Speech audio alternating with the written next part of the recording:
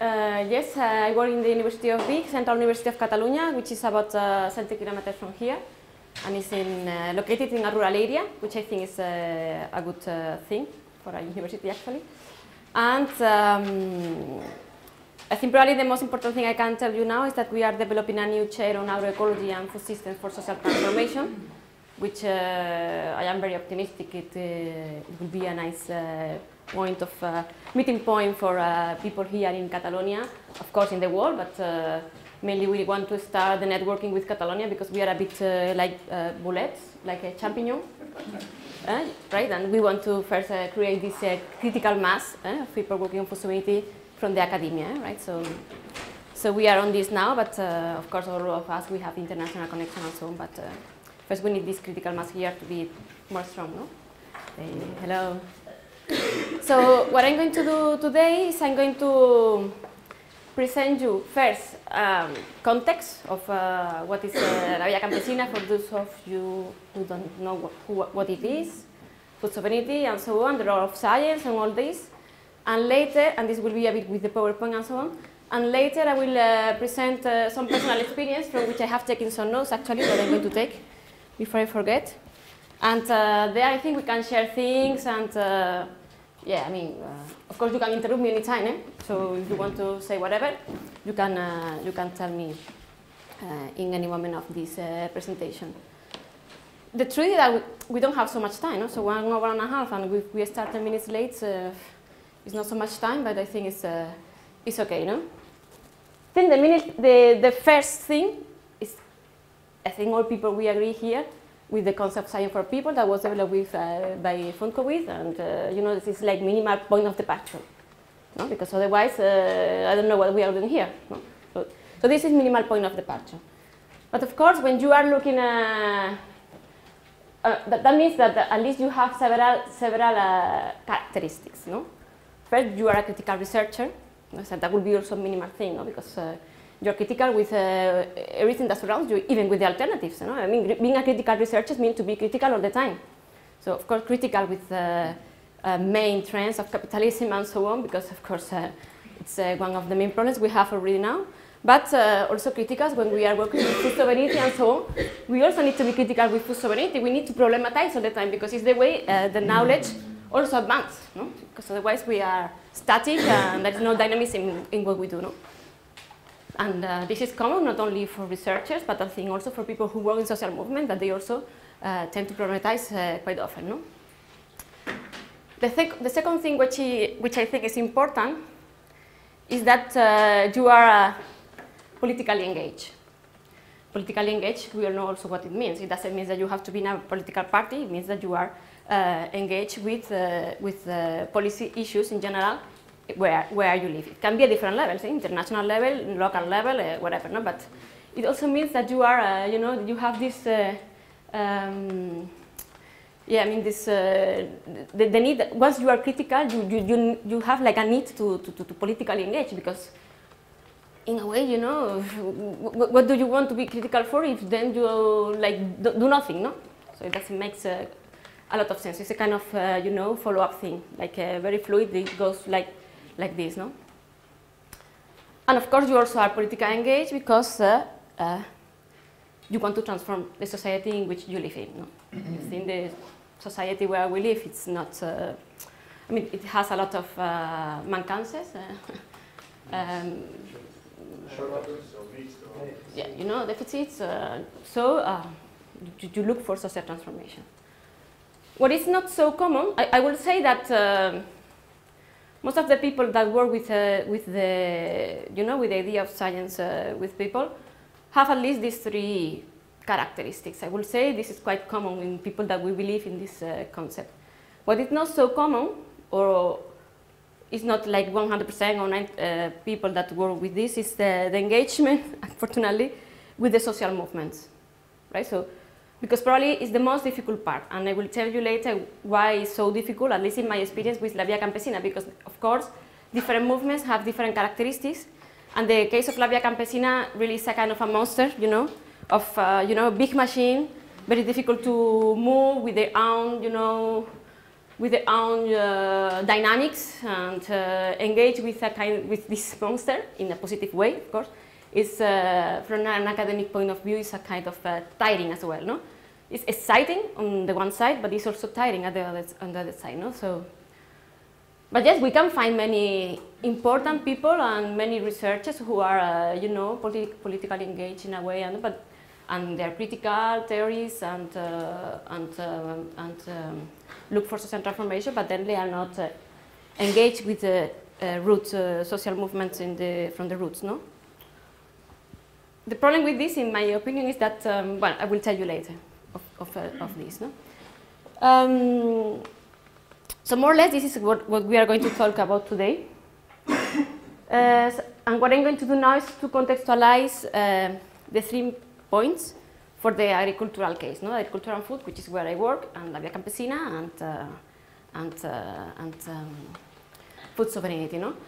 Of course, why we are critical researchers? Because we analyze the context, you know, the context of capitalism. We solve all the policies derived from capitalism, and, you know, privatization, free trade, deregulation, the minimal participation of state, individualism, you know, all these characteristics of neoliberal capitalism that, you know, we know it has some impacts, but that we don't like, no? So, and all these characteristics which I have put in here are very clear how they are landed into agriculture. No? In agriculture, I like it very much, the issue of agriculture, because it's very visual. No? In a way, it has been the latest sector, we could say, will be the latest sector that has been incorporated, you know, in this accumulation process of capitalism, like one of the latest sectors to be incorporated in the process, and everything has been very fast. No? So all the impacts, everything that we analyze that has already happened in other sectors, in agriculture has been very fast. No? The same things, but it has been very fast in very few years. And also the alternatives and the responses from social movement has been also very fast and very strong. So I think agriculture and food has these characteristics which I like very much. No?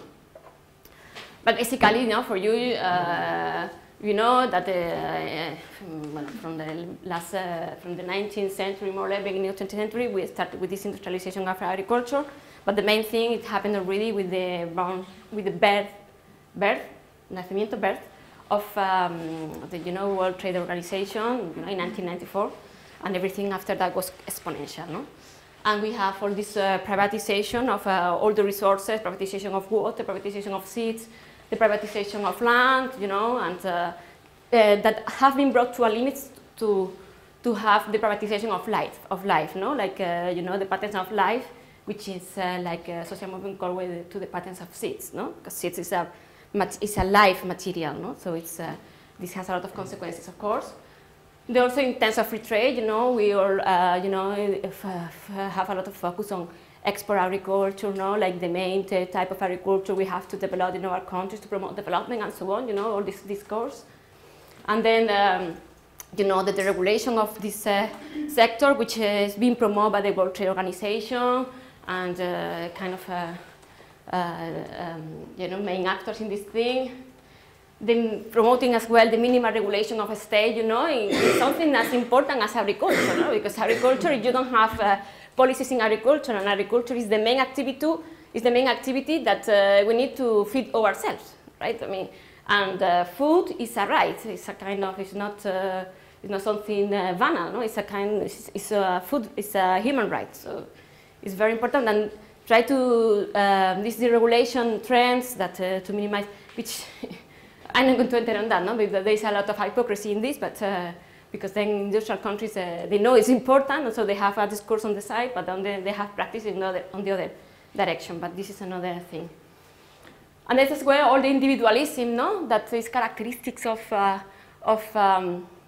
you know, neoliberal, or the capitalist, of general capitalism, that is reflected in supermarkets, for instance, no? You know, the way you buy your food in supermarkets is very individual. You know, you don't go to a market of a farming market. You don't go to, you know, to a place where you have a relationship with the person that is selling you the food and that is selling. You know, it's a completely different relationship. And I think the supermarket is very very visual to see this individualism into the agriculture and food sector. No? In a way, what we have is that food is transformed into a commodity. So that means food is not anymore seen as a human right, but just as a commodity. No? And this I'm going to, because this what I've done is to separate it by food chain, no? In the inputs part, food production, but just for you to have an idea, no? So in the terms of inputs, we have some impacts like in energy we use a lot of petrol. It's an agriculture which is dependent on petrol, fossil fuel energy.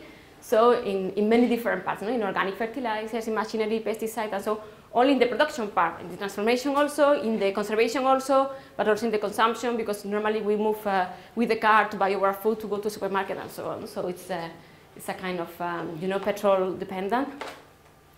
In terms of water, we have a very intensive use of water. The water is contaminated, so the implications of agriculture and food is very important. And actually, in terms of energy, I didn't put it here, but we know that agriculture is one of the main greenhouse gas emissions. So it's sectors. So it's 40% of 40% of greenhouse gas emissions is being produced by agriculture, and there we can add another 12%, which is the consequence of land changes in land use, which most of it is linked to deforestation, and most of this deforestation, not all of it, but most of it is linked to land use changes because of agriculture, the advance of agriculture frontier. And most of it is also linked to animal feed, but I'm not going to enter on that. So implications, a lot of implications in terms of contamination, desertification, deforestation, pollution of air, water, and so on. In terms of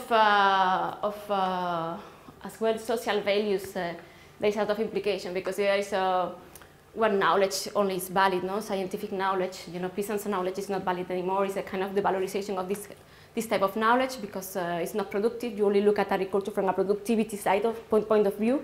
So you are only interested in producing more and more kilograms per hectare. You are not interested in other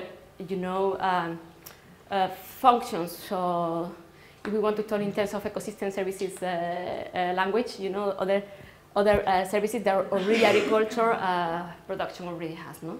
So you are only focused on one side of the, not of the coin, because coin only have two. Don't like we have many sides. So kind of this I will leave this presentation for you, but this I'm going to pass so you can have a look at all this, no? I have it here. This is also very important. I didn't say, natural resources deployment, linked to industrial agriculture in terms of biodiversity, animal, in terms of agrobiodiversity, the amount of native seeds and native breeds which have disappeared due to industrial agricultural production. This is really dramatic. It's a kind of I will say one of the major problems that also we have to face in the future, because it's really dramatic. Just for you to have an idea, we know that only three species, like not varieties, species, which are rice, wheat, and maize, corn. They feed 50% of the food we eat. Only 3 species. You can imagine also that from that species, in the past there were a lot of varieties which have already disappeared, because international trade, they are interested only in a few of these varieties, which of course are hybrids and developed in laboratories. They are not indigenous ones, and even if we go on further, we all have all the transgenic GMO problem, which we are not going to enter here either today, but it will be also a way that we could explain this talk today, the engagement with anti-GMO movements.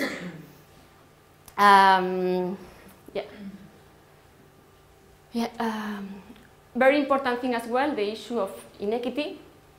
Normally, industrial agricultural production, you know, you have all this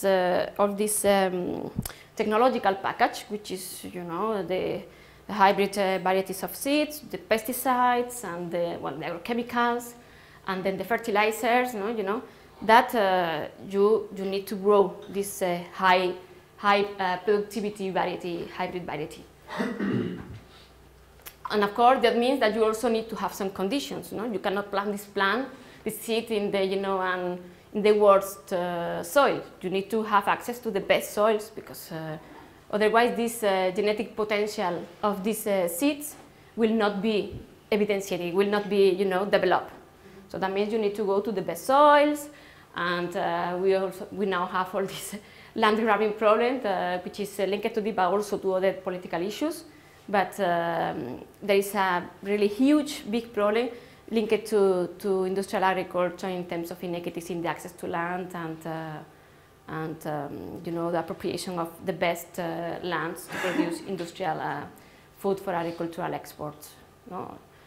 And many of this agricultural production is not to feed the people. So, as I say, it's also only to feed the animals or for agrofuels, which also has an important consequences in terms of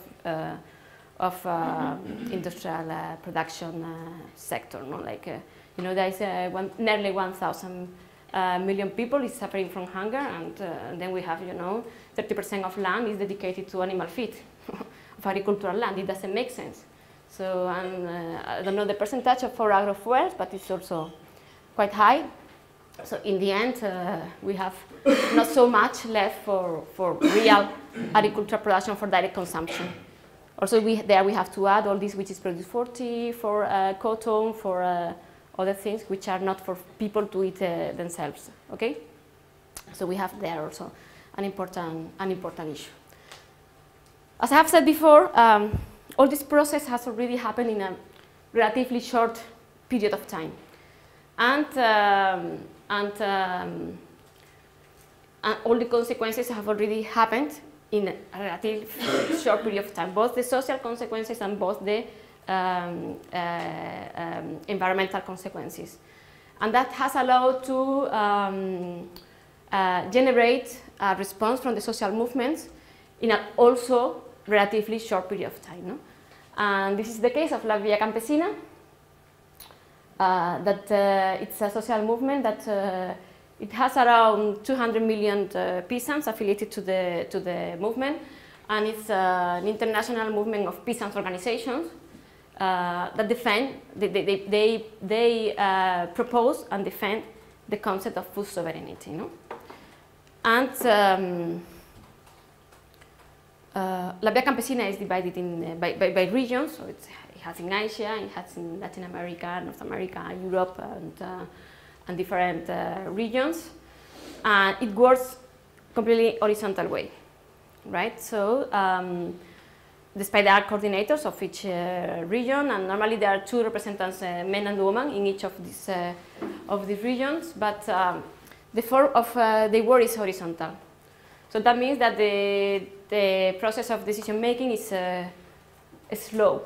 In my opinion, it's slow, but it's more democratic. No? It's more in terms of an assembly. But when you want to do whatever thing, sometimes it's a bit slow. But it's something of the things I will say before. No? It's one of the characteristics you have, something you have to have in mind when you work, and then you need to be patient, because otherwise, you know, you get a bit desperate. No? Well, I have put here some of these 3 definitions of food sovereignty. The first one is when the proposal is it was developed. No? So La Via Campesina, they defined in La Habana, when this concept was already in a meeting in La Habana when this concept was developed, the food sovereignty as the right of each nation to maintain and develop its own capacity to produce its basic foods, respecting cultural and productive diversity. We have the right to produce our own food in our own territory. Food sovereignty is a precondition to genuine food security. I mean, this paragraph, there is a lot of information inside there, which we are not going also to analyze today because it's not the objective of the session, no? And we don't have so much time, so I don't think. But what is important here, I think, is that they proposed this proposal, no, this concept, of course, as a political proposal, and they, from the very beginning, they claim that food sovereignty is a political proposal and it's a clash of models. So it's the model of peace and production as a political defense of peace and production against the model of industrial production. So they always claim the clash of model. So it's not a kind of the two of us, we have space here. It means that it's the one or the other. I mean, this is the way they present the issue, no? And when you talk to them, you understand why, no? Otherwise, and they fight for that. Otherwise, later you can agree or not or whatever. But it's like they also like to present the topic, no? It's like the issue of the clash of models. And then this concept, when the Via Campesina already started to generate alliances with other social movements, also the concept started to change, no? Not the basic of the concept, not the message you want to send, but minor things. For instance, in 2002, they started to work with to introduce more gender topics and feminist discourse within the proposal, which before 2002 was not so clear. Or they started, you see, at the very beginning, because it was clearly a proposal against World Trade Organization. A World Trade Organization is an international organism of countries, of nations, right? They developed it as the right of each nation, because it was a political proposal against the World Trade Organization policies, right? Later, they started to introduce other views. So they say the right of peoples, the right of communities, so they expand, you know, this is not only nation, it's peoples. Here is when they started also to interact with indigenous communities and other social movements to introduce, you know, changes and these changes are important, but in the end, the basic of the class of models is what it doesn't change, okay? This is what I want to, so it's people, communities, and countries, no? To define their own agricultural, labor, fishing, food, and land policies, and so on, no?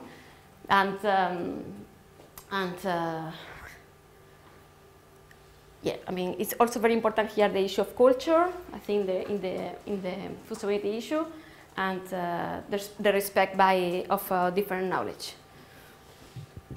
And actually, the issue of the respect of different knowledge, I like it very much because Peter Rosset, who is a researcher in Mexico, he was working before in Food First, but now he's working in Mexico.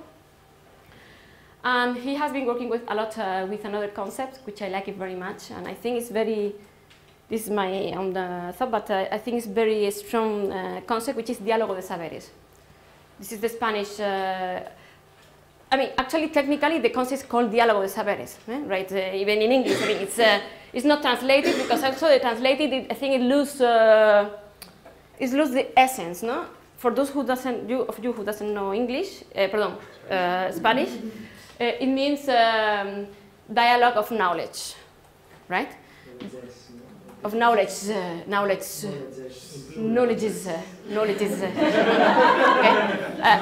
No, it's very important. It's very important. It's just a young Andalusian, yeah, just for you to know. It's another piece of information. And in Andalusia, in Spain, we don't pronounce the S, but knowledge is okay. Important, thank you, Christos.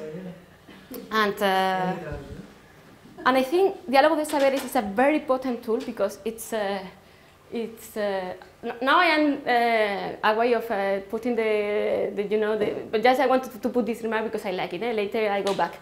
This Diálogo de Saberes, which is the way, everything is about dialogue, no? But there is a dialogue without hierarchies and about respect and so on.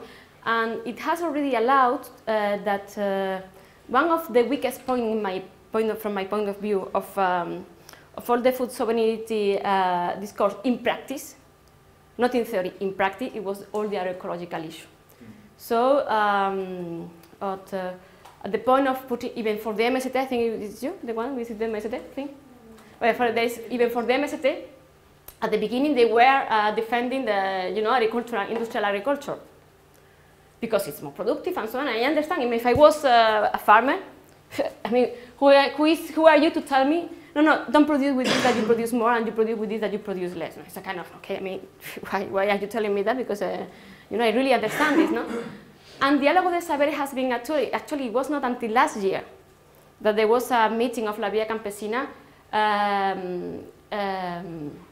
from the whole machine of La Via Campesina, agreeing on agroecology, as you know, as the model they defend. No? So it was in the theory, but not in the practice it was difficult. And this Diálogo de Saberes is a tool that has allowed to get different agreements of people who are so different.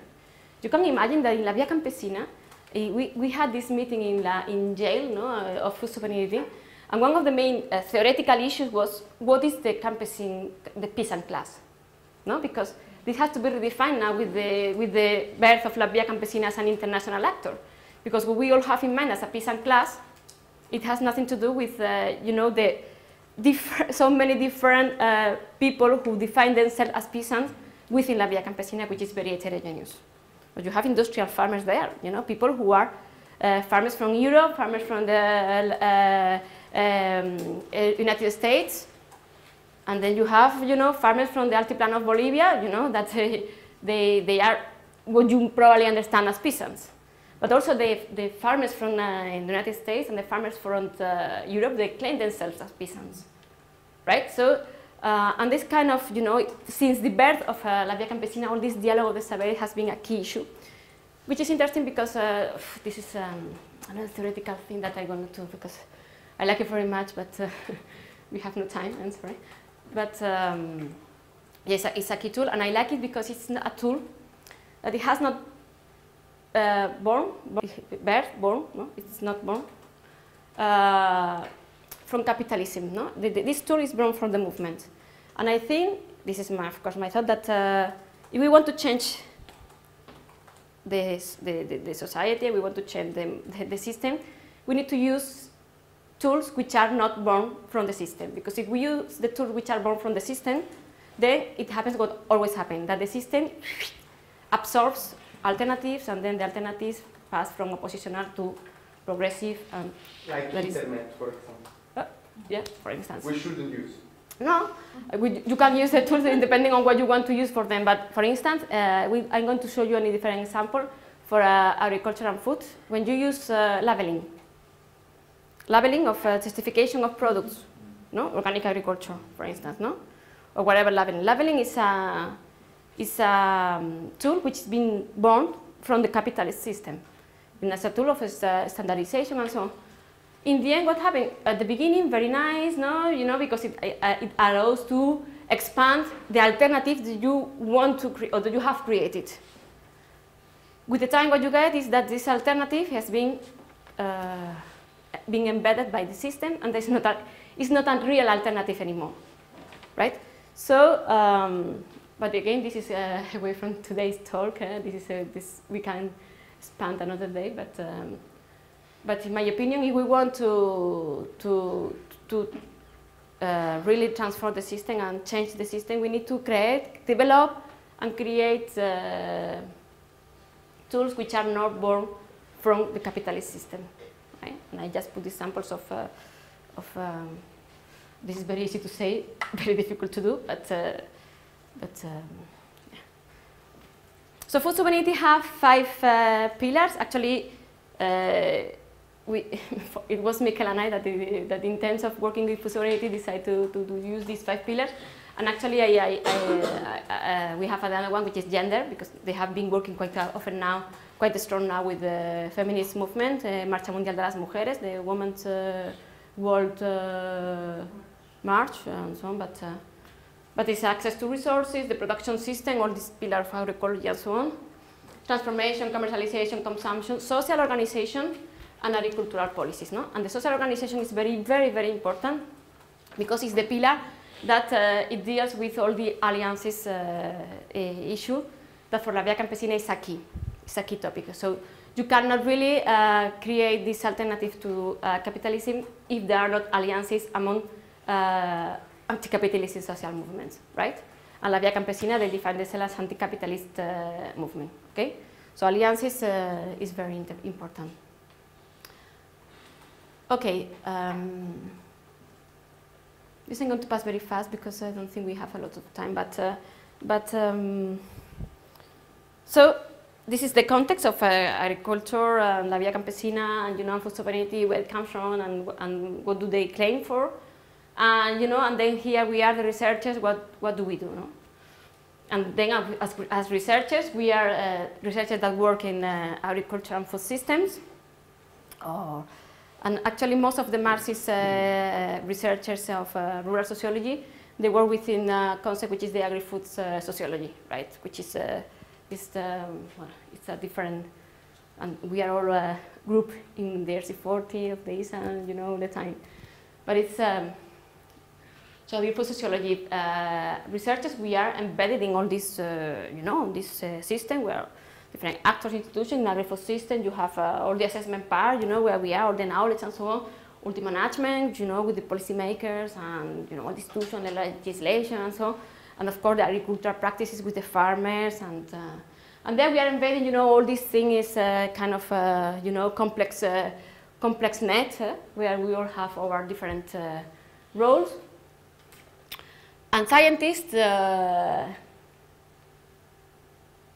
we can decide what we want to do with this. Sometimes for other people it's not so easy to say we can. You can if you have the knowledge, no? The first thing you have to be is this critical thinking, no? Because you are a scientist, but without critical thinking, then you cannot decide what you want to do.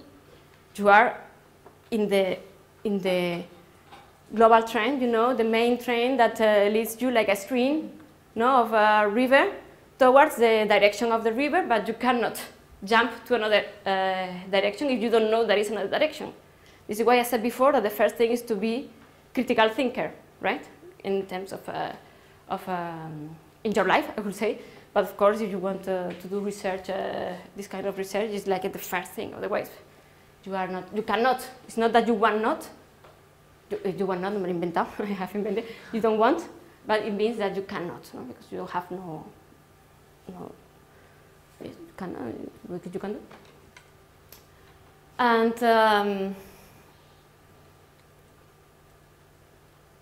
yeah, so and of course, when you do this thinking, you also know that science is a source of power. No, this is something that we all know, and it's a kind of an ethical and moral issue that you have to consider yourself. It's not.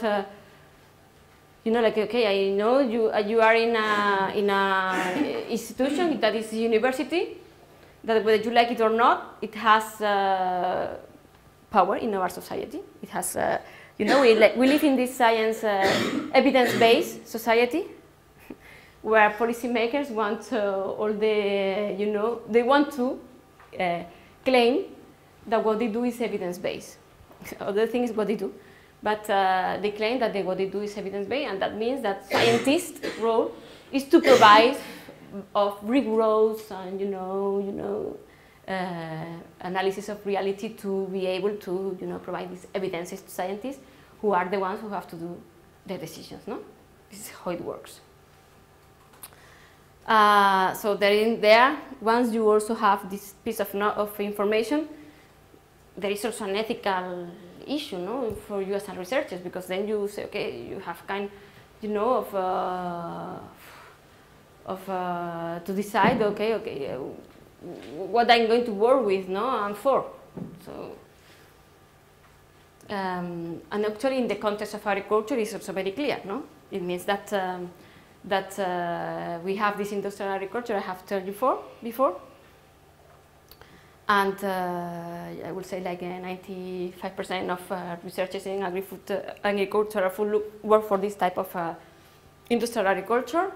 Many of them because they like or they want, many of them because they don't know there is another type of agriculture, and actually is what De Sousa Santos called the sociology of absence and the sociology of emergence. No? But it's like this, no? And you can decide, once, as I said, no, you are a critical researcher and you know this different realities for which type of agriculture you want to you want to go for peasant agriculture or you want to go for industrial agriculture. Right? This is a kind of a dichotomy here that you have to, in terms of, but also to work for peasant agriculture or for you know, agroecology and different type of agriculture, even when you have the knowledge, no, or you have a critical thinking, and you know there is this alternative. Sometimes it's also difficult because the mainstream of the institution that provide the money for the research and so on are focused on the contrary to what you are doing. Also in missing industrial agriculture. And here I just put some numbers that, for instance, in Spain, the research and development policy, it provides 60 times more money to industrial agriculture than it does to organic agriculture, which organic agriculture doesn't mean peasant agriculture, right? So just to have it clear that even for peasant agriculture would be much bigger, but there are no numbers for that, no? Okay? In the United States, for instance, you only have 0.1% of the land in experimental farms dedicated to organic agriculture. So that means that 99.9% of the land is dedicated to industrial agriculture. I mean, so even when you are a critical researcher and you want to, I can't see very well, but they are very enthusiastic.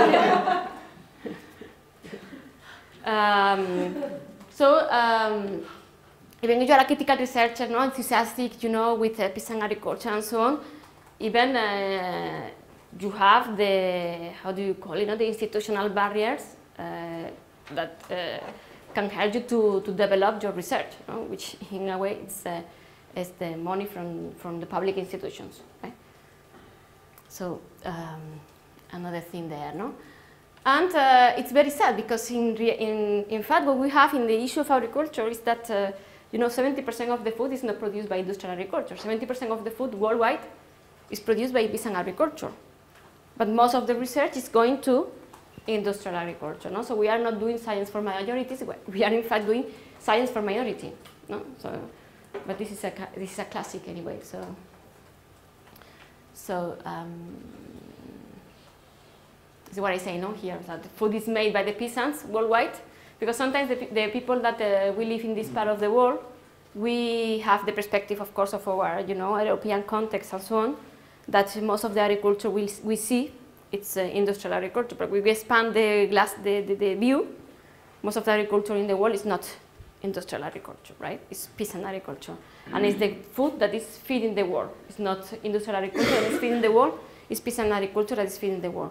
Otherwise, the science is going to another different direction, to industrial agriculture, of course, because it's used as a tool by the system to promote industrial agriculture worldwide. So it's a tool, you know, that is used by the capitalist system. So so they do the research for agri-food corporations, but not by people. No, this is what I was saying about before, sociology of answers and sociology of emergencies. No. So, so here we are, no? Then you want to do these alliances, and then you have, despite all these problems you have, no? Because there are many problems when you want to be in this type of research, very minority, marginal research.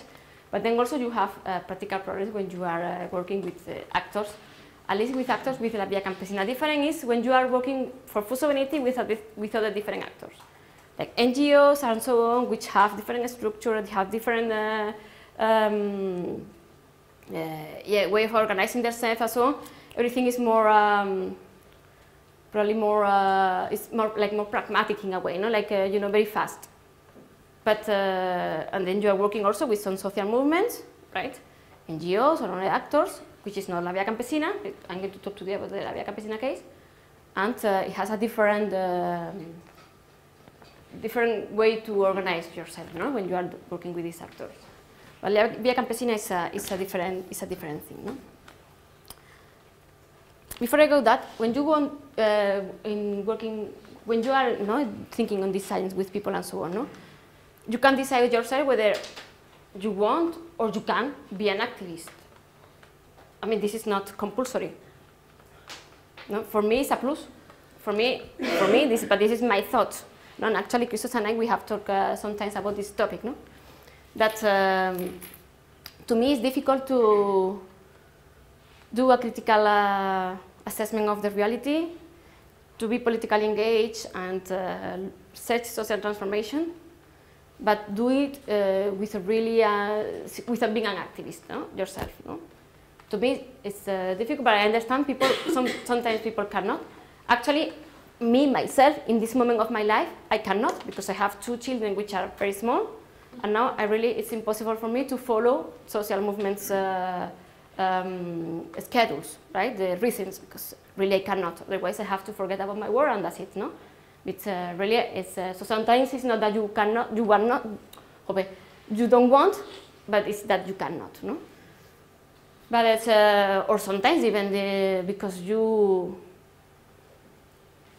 I mean, also actually to be an activist, you also have to have your chip change, you know? It's a kind of a, it's like when you, in the agri-food issue, I know I can have the knowledge of many different of many of the things that already happened with agriculture and food, but I can still be buying myself in a supermarket. No, that would be, from my point of view, a contradiction, but it happens already because in order to be able to buy in a consumer cooperative or different type, you also have to change your habits. With the other chip, you have to change. No? It's like, okay, I know, but I have difficulty to engage because I have to change my habits. No? And sometimes the system is so strong that to change your habits is really difficult. So with the other thing is also the same. I mean, that probably also to be an activist, you have to change your habits. And you know, the machine system of, you know, of your work, meetings and so on, it makes it difficult also to a lot of people to be really engaged as an activist. Okay, but I think this is a plus, no? It doesn't mean to be better or worse. For me, anything of this is really good. It's the best. It doesn't mean that you are not an activist. It doesn't mean you are not good. This means you just simply a different reality, and that's it. Okay, just to clarify, because this is also important. But it is a plus because being an activist gives you or provides you of trust with the movement. And at least in the issue with Via Campesina and food sovereignty things, trust is key. So, and unless you are like the key figure of, you know, food sovereignty from a theoretical perspective and so on, that then social movement call you because you are a key figure, the rest of the people like me, or you know them, and they call you because they trust you, and then you have nothing to do really with them, to work, you know, actively with the movement, because the movement is based on trust. All the alliance, in a way, to work with La Via Campesina as a researcher is another form of alliance, you know. As I said before, in the social organization part of food sovereignty, the alliance topic is a key, is a pillar, no? So food sovereignty has been developed through from the beginning in 1996 to what it is now, through alliance with different movements. And research is just simply another alliance. So that means they have to be based on trust, because alliances are based on trust. They are not based on, you know, it depends on different alliances. You can have like utilitarian alliance, right? Okay, so and then you have political and more strategic alliances, okay? I'm talking about strategic alliances. Utilitarian alliance means, for instance, to engage all together to prepare, you know, ¿cómo se dice? Una manifestación, you know, to prepare something. This is an utilitarian alliance that you maybe do something with people that you probably are not politically 100% engaged, but you are fighting for one specific thing in one specific moment that makes possible to have this alliance that time. Strategic alliances are politically based, and this is a different topic. Okay, so this is why I think, at least in the issue of La Via Campesina and the issue of food sovereignty, to be an activist, this is a plus because of the trust. No? This is very, very important. And actually, because in the agri-food fight, we call it, it's very easy as well to fall down fall down, okay, into the discussion of strategies. No? Agroecology, it has 3 pillars, no? Or 3 dimensions. And 2 of the dimensions are related to culture, politics, and so on. And 1 dimension is related to technical productivity things. But it's very easy to dismantle off this political part and just go to the strategies. No? For climate change, okay, we can use this and this and this. Local traditional knowledge, of course, it's the same. So you can just dismantle all this political side of local traditional knowledge and just keep the technical part, no? The practices and so on. But practices without policy, so with the politics, it's changed out of the picture, right?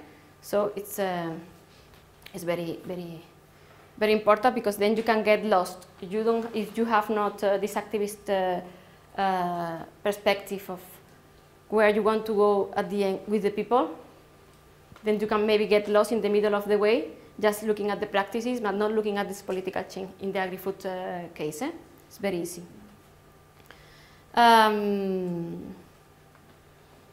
other thing that is important I think it's interesting, and why it is a plus to be an activist, is because it allows you to be closer to the reality, and that means to be closer to their needs and do research which is useful for them.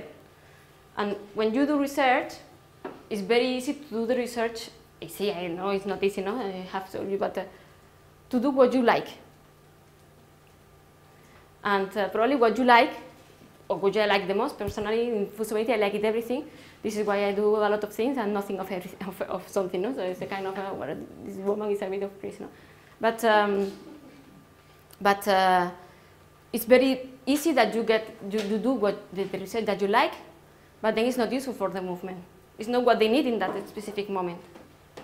So if you are not an activist in this field, if you have not the trust built with the movement, it's very difficult to know what they need in these moments, no? So when you have, oh, I need to do that, and I have brought here, for instance, this work we did with La Via Campesina about public policies for food sovereignty, no? So they had this meeting. I can leave it here so you can read it. But I have brought some examples, no, of things that so you can say, okay, this is what I was sorry. I'm going to explain this case, no? It was this public policies, no? That they had this meeting, international meeting of La Via Campesina about public policies for food sovereignty. So they call us, no? Me and Fernando and so on. We have some money from the Basque country government. If you can help us to give us a picture of how is the thing, so that later we can discuss. Probably this was not, I like it because I like all these things, but probably it was not what you had in mind to do the research. But it's what they need in that moment, no? So it's also a kind of balance that you have to find there as well, no? And it's only you have it if you have built this trust through activism and engagement and active engagement with them, no?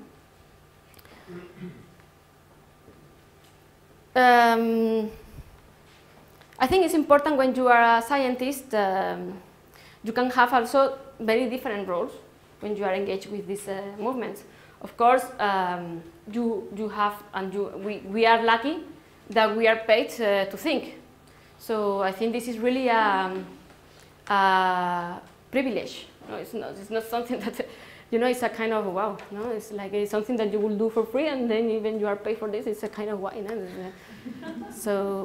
So you can help in many different things, no? So you can help in developing methodologies.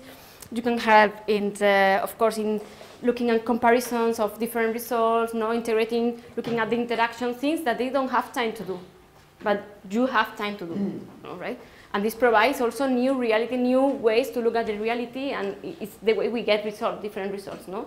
So as a scientist, it's very useful as well, no?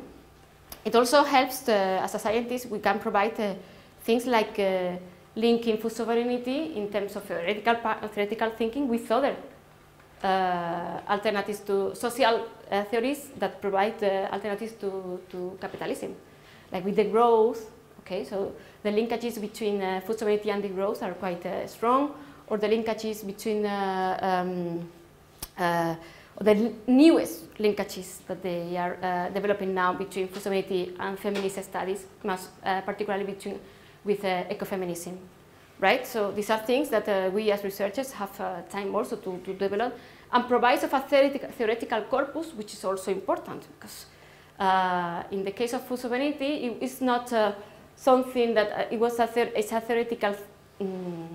It's not a theory that was there and they used, but it was something that was built from below, which makes it interesting. But if you want also to build a policy alternative, then it has to have a theoretical corpus. It's not something that you just can build with the practice, at least in our society nowadays. This is how I see it. And the other important thing that you can do when you do all these things is that you also provide information in the society we have today for international panels, no? Like the IISTD, I don't know if you know, International Assessment for Agricultural Science and Technology for Development, which is a United Nations panel, or the IPCC, no? The Intergovernmental Panel of Climate Change. That what they do is to look at, you know, at what is in the academia has been published.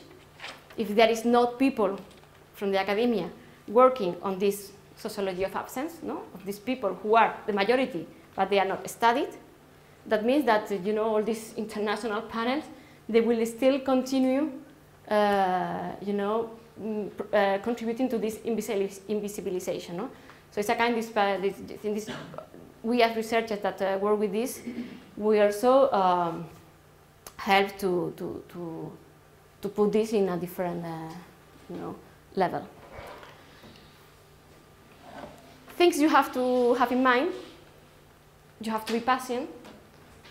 The reasons are completely different. You can imagine, for instance, the reasons of natural science are different to the reasons of social science. The reasons of social science, the reasons of research are completely different to the reasons of the social movements, and particularly in the case of Via Campesina. As I have said, they are an horizontal movement. So they have to take decisions. That means they have to pass through all the regions, and so everything is very delayed. In this case, for instance, I have shown, you know, of this public policy case. It was a kind of a nightmare. So and now I'm going to contradict myself, which is also nice. So no, that means that I have said that you are doing the policy they need. In this specific work, this was the beginning. At the end, we had to do the policy, the research we could do, because we had meetings there. Then they were meeting with us, and in the end, they had to go back to the regions and say, okay, how we are going to work in order to provide information, and how we are going to organize ourselves within the regions in order to see how they are this public policy. And so and then we have the deadline of the meeting they had, no? It's like, okay, there's no way we are going to be able to do this by the meeting unless we do our own research in terms of a review of policy. It was much more difficult to if they had already engaged more actively without this. So we had to do a research of constitutions and policies and so. And we had a 1,000-page document, which of course is unreadable, mostly for social movements. And we had to finally come up with this thing, which is, personally I'm not happy with the result, because I don't think it was really what they wanted. But it was the problem of how to function with this kind of, you know, big machines, okay? This is the case, as I say, of Via Campesina, because it's very big. If you are working with a smaller social movement or an NGO, everything is much more fluid. But with horizontal movement, international horizontal movements, it's very difficult, right? And this is, as I say, now I contradict myself in the way that, in the end, this research, for instance, we present it in our congresses and so on, because this is the other side of, and here, yes, it's the other side of the coin. That when you do this, you do research as an activist, there is another problem. First, I have said you have to be patient. The other one is that we are also within policy, public institutions that require of results. And the way you are measuring your results is through publications in academia, in academic journals, peer review, and so on. And this takes time, because if you do this type of publications, which normally also they go with no names, that you are not providing the quality that you are going to be measured. So that means that you have to do double workload. You have double workload. You have to work for your work. That means writing academic journals and and all this stuff, which is the one for which you are evaluated. But then you are engaged with the social movement, and you cannot say, okay, I have published this. Here you have it. So, okay, come on, I cannot read 1,000 pages document, but I cannot read either, this document in English and, with academic vocabulary. So that means that you have to engage as well in writing in different language, right? A language which is more popular, let's say, no? So you have double workload. No? But in a way, it's also a form to be activist if you want to. This is a way because you are also providing your time. Activist doesn't mean that you have to be all the time, in all the demonstrations. It also means that you can be activist in a different way. And we could say probably this is another form of being activist with the movement. Try to dedicate your time, put your time in presenting the science, the academic findings, in a different, with a different conceptualization, with a different form, right?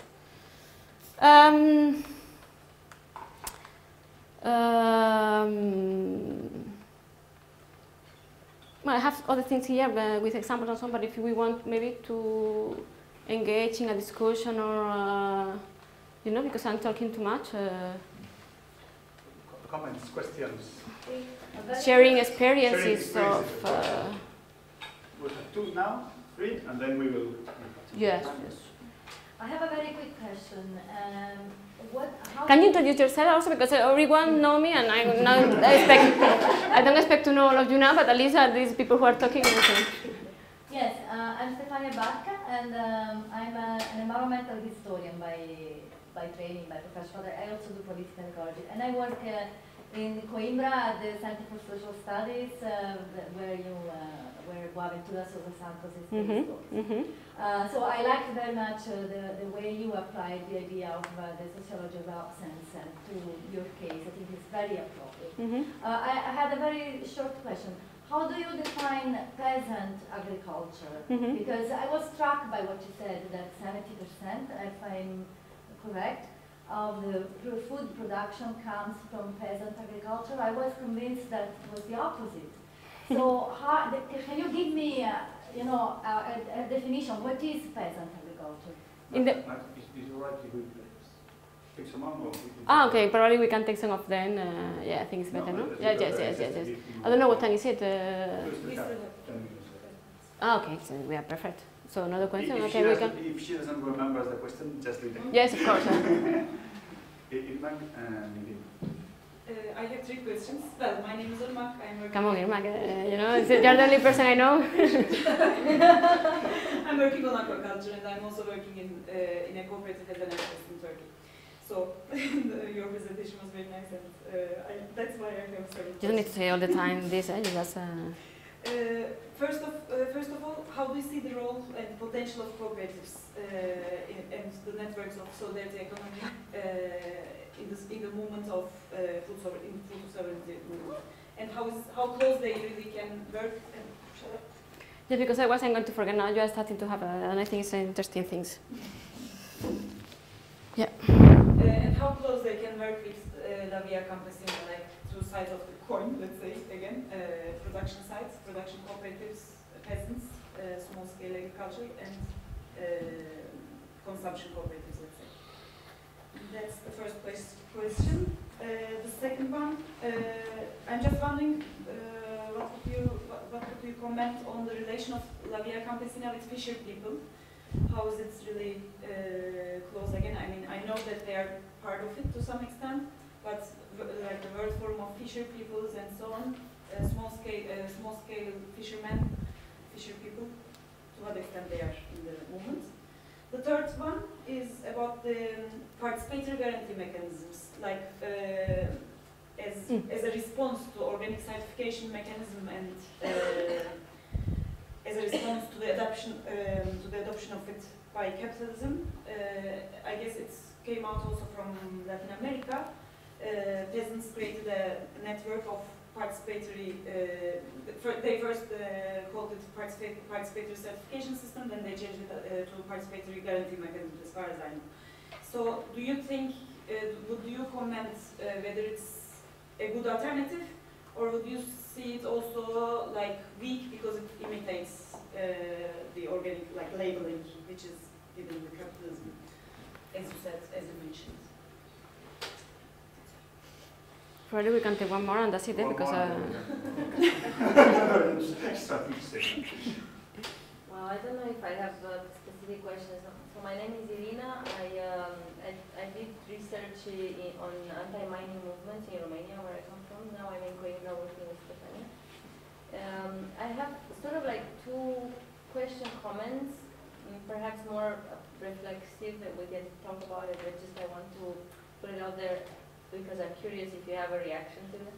So first, I really liked the fact that you pointed out that trust is very important in alliances and in building.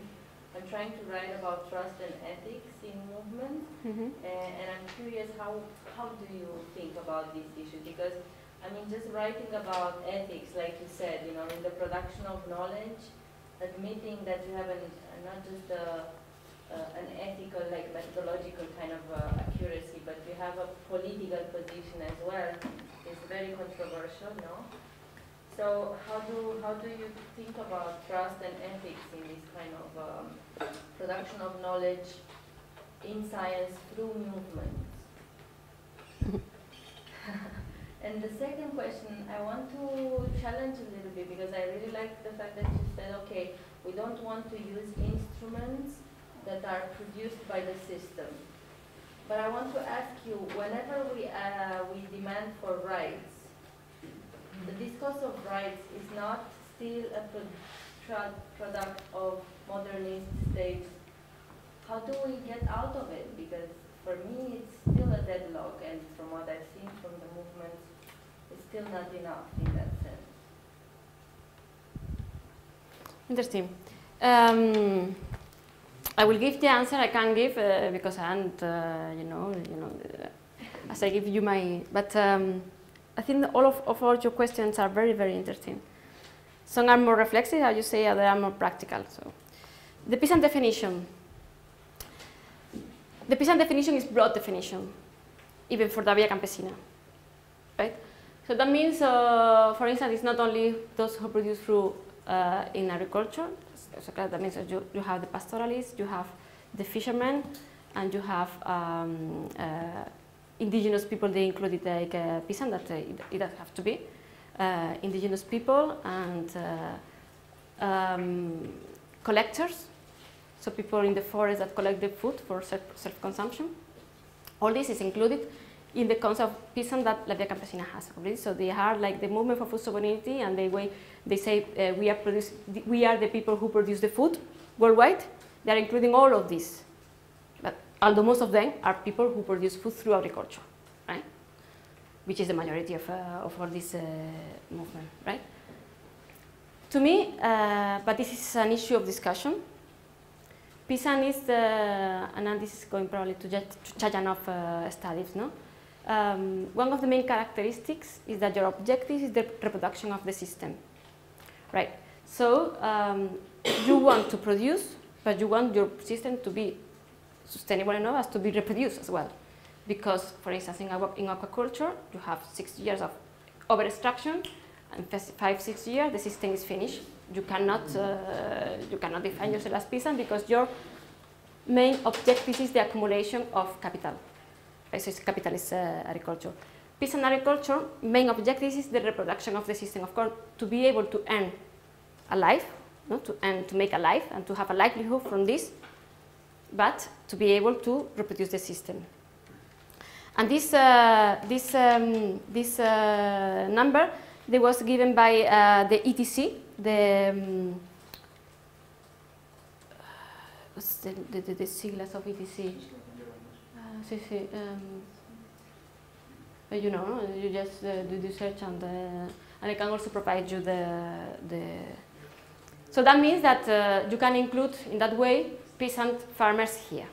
I didn't understand. Who gave this number? ETC group. It's etcgroup.org. Okay. Okay. Yeah, what is it? What do they do? They came from basically biotechnology issues in relation with farming, and then they have evolved, and now it's broader, like a broader approach to many all sorts of food-related technology issues. And it's they're like a reference for many groups.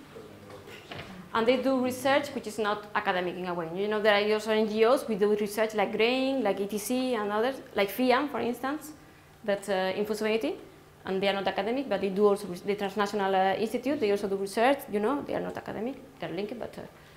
So I think in this definition, which is actually an old definition, allow you also to put in the equation farmers from the north, who are family farmers, yes. So there are capital letters of erosion, technology, and concentration.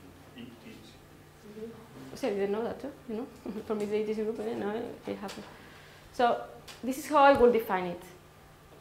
This is how I will define it. Probably is not how. This is why I'm going to refer you to this paper, because they are the one who gave that number, and I think it's important that you have a look, right? Because now I don't remember exactly the paper. The paper was 2011, I think it was this paper, and I think it's important for you to have a look at it. And if you want, we can also discuss later on, because you will have my email address, okay?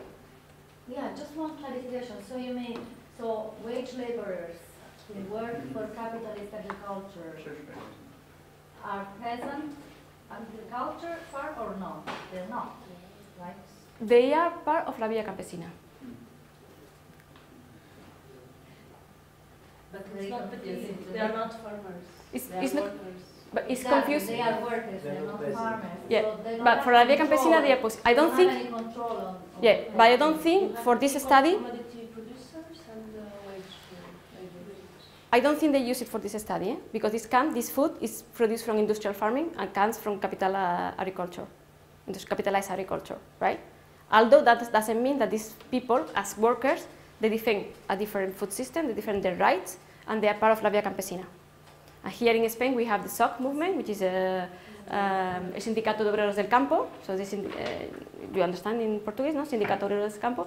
They are jornaleros, so it's the work movement, and they are part of la Via Campesina. But for this specific case you are asking me, I don't think the work from these people was part of the number, okay? Because the food which is produced from these people comes from industrial system, okay? The cooperatives of peasants. Cooperatives, we actually had this thing I show you here. This is a magazine that you can find in internet, and it's a magazine which is called Food Sovereignty, Biodiversity and Cultures. And we have created here in Spain with people from university, people from la Via Campesina in Spain, people from NGOs, people that defend food sovereignty. And actually we discussed specific topics as related to food sovereignty, and we want to problematize. So we problematize about these topics. One of the topics we problematized was about cooperatives. And this is the typical example of what I was saying before, cooptation by the system, no? You have to be, at least in the north part of the global north, a lot of care with it, because nowadays cooperatives of farmers are like capitalist enterprise. So from a food sovereignty perspective, the only way that cooperatives can provide an alternative is when they are inserted within the social solidarity economy. Economía social y solidaria, social and solidarity economy, which have different premises to capitalist economy, of course.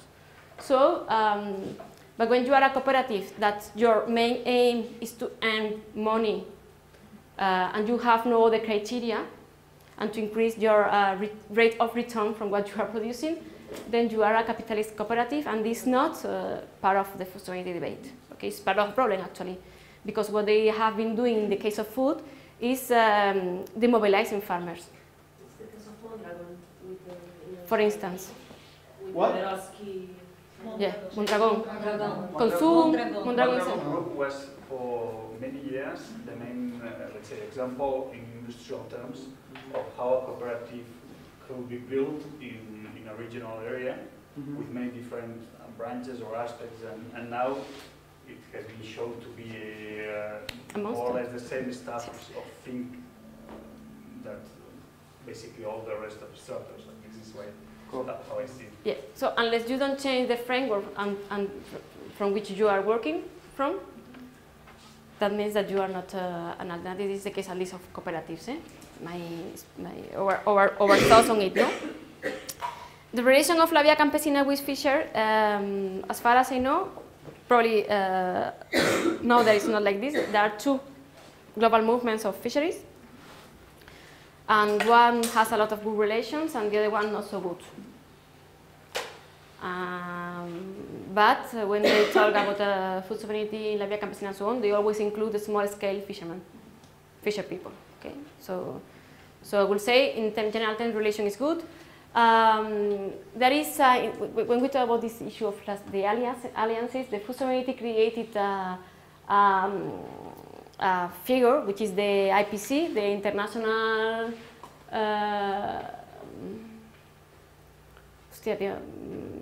Committee for Food Sovereignty. Can you share the IPC?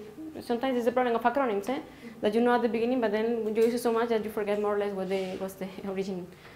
But and the IPC basically was a kind of networking of different organizations working for from a food sovereignty perspective and fighting for food sovereignty. You know, women's groups, fishermen, pastoralists, indigenous groups, and so on. And it was a kind of this group, which has a structure, and you know, so by regions and by topics, they had a direct dialogue with FAO.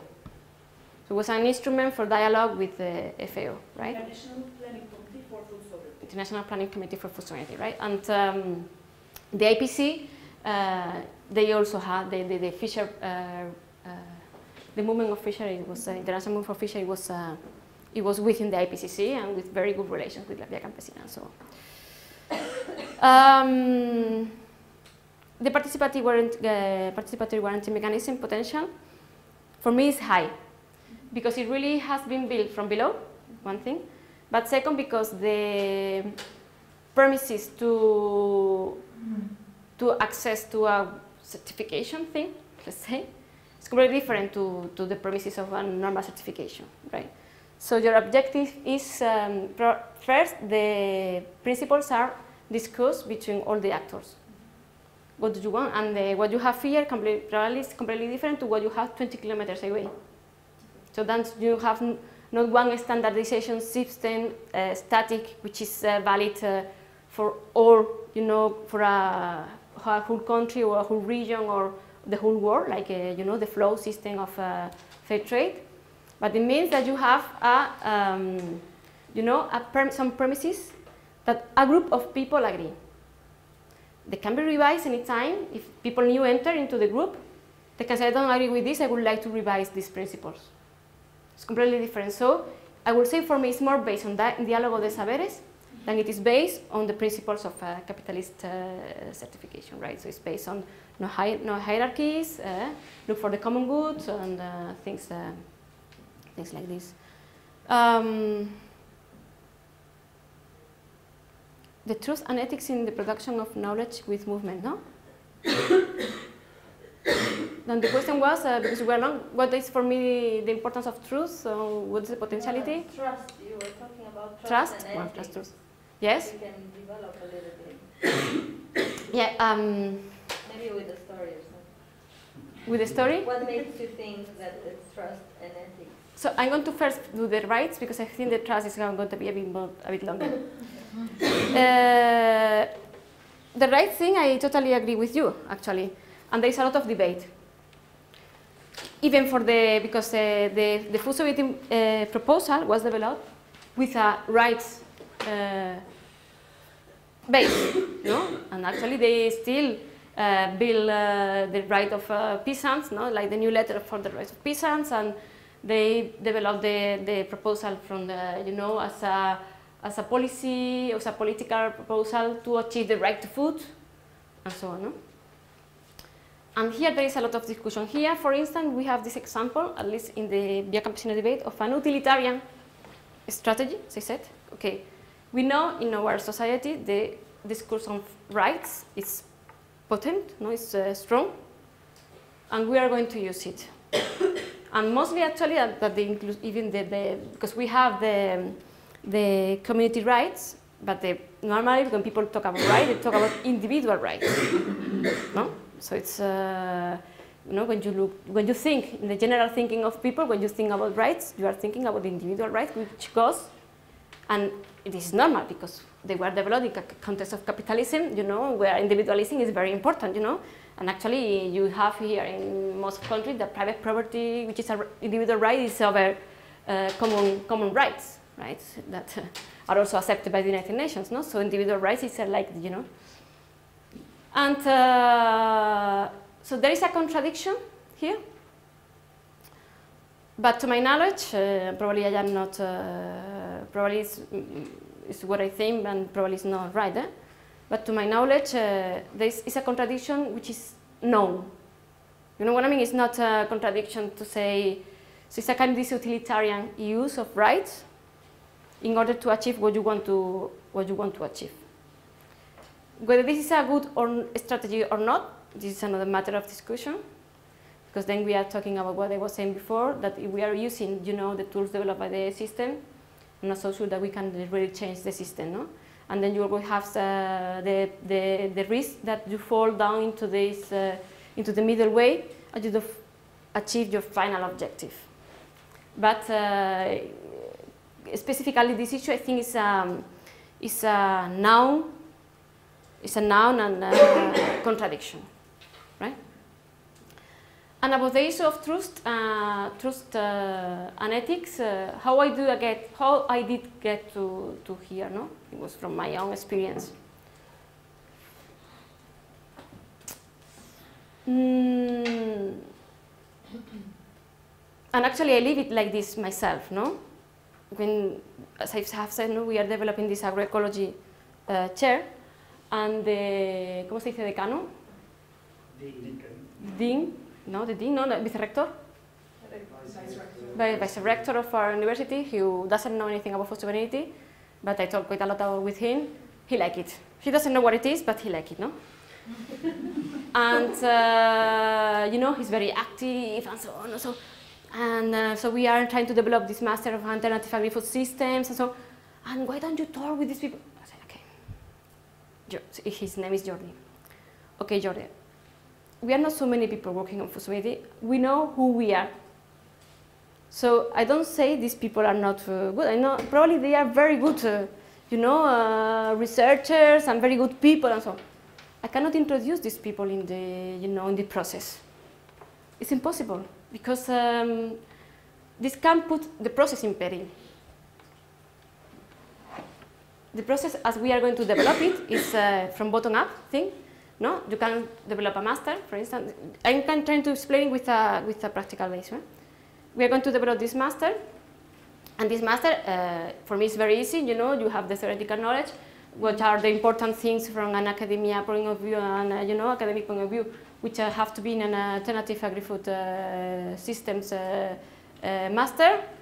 Put it a draft to to the university and you just pass the process and so on. If you want to do it well in this kind of things, you have to go to the movements, to the people below. Not only movement, but people who is doing agroecology and who is doing in the practice creating alternative agri-food movements, and present the proposal to see what they think, what do you think there is something missing and so on. This is not something you do in 1 year, this is something that requires more time, no? And now imagine we are doing this, and you put in the middle, and this is not even trust in between you and a movement, it's trust within the academia in that issue as fragile as, you know, in an issue like this, no? Can you do that? I mean, even if they are very nice, even if they are, you know, people who are critics, which I don't know because I never heard about them, it's not possible. Because it can, something like this, it can already break the process, right? And with the movement, it's exactly the same. You know, it's a very, because it's a very anti-capitalist and very political spirit, which, of course, this is my personal experience, no? But so it requires long-term face-to-face interaction in everyday life. Yes. This is what you're saying. Yeah, perfect. You could do it. You could say it from here. It's exactly. I mean, I've been engaged in the social movement for food sovereignty since 2005, 2004, more or less. And actually it's because of the fall of them that I've been a, how you say, precarious person almost all my life until last year. Because in the past I was, you know, natural scientist and so on, you know, and you have a lot of money and very easy to get, you do this, very it was, but then it's a kind of, you know, that you decide, and these things, you talk with the people and they see you are here, you are there, you ask for nothing. This is something very important as well. This is I didn't mention, I think it's very important. And it's also a very typical mistake of NGOs, also of academics.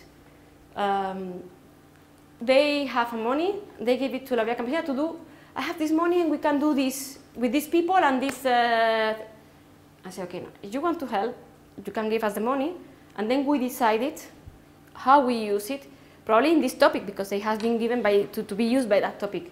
But if you put as the premises of how and to who, for what and to who we have to call and in which way we have to use it, then it's a kind of, okay, it's something we have to build collectively. It's not something that has to be imposed, right? It's not the way of working with them, right? Which doesn't mean that you don't have your, this is diálogo de saberes, everyone has a talk, has a say, right? It doesn't mean that you cannot say your say as well, okay? But, and after years working with them without really asking, you know, I don't know, be famous or, you know, whatever you can say, I don't know. Then people also trust what you are doing, no? Because they know you are doing because you believe on this. It's very easy to see when people is doing something that they believe on this, or they just doing because accidentally they fall there, and which is nothing wrong on that, with that. It's only that I think in this topic specifically, trust is very important because it gives you this plus I have told you before.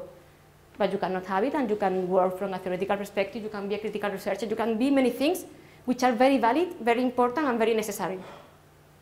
We are talking with the social, working codo con codo, you know, face to face with the social movements, where trust is very important. Marta, I think we are running out of time. Public information that you have asked. The report, it was called Who Will Feed Us? And it was produced in 2009, now I remember. It takes a little bit of time. Now, and there was a second version in 2012, which is the one that you mentioned. The way of getting the information, it was, on one hand, they do like a stakeholder meetings on those sort of approach. And also, I remember that they have an information another way around, which was, they looked to the reports of which part of the food is produced without chemical industry inputs. This is something very important for them in terms of marketing. So there were good studies on how much food is still produced without our report. And then this figure was around 40% of the food is produced without chemical production.